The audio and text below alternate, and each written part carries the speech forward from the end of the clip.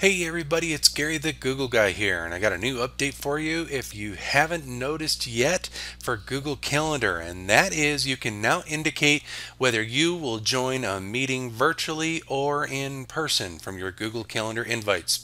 So if we look at my screen just to the right side there with my window, I can click on an event, and down at the bottom where the Yes button is, you'll notice a little arrow just to the right of that. And with that, it's now going to give you the option to say yes, yes in a meeting room, or yes joining virtually. You'll also see that same pop-up box in any of your meetings that you have in your Google Calendar application. Click on and it will bring up your info card, and at the bottom of your info card there's your new reply option window.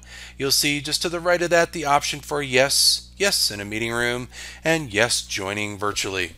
So with that everybody, I hope that helps you out now that we're in a more flexible and hybrid type of workspace. And until we meet again, another day, another time, another update, this is Gary the Google Guy, signing off.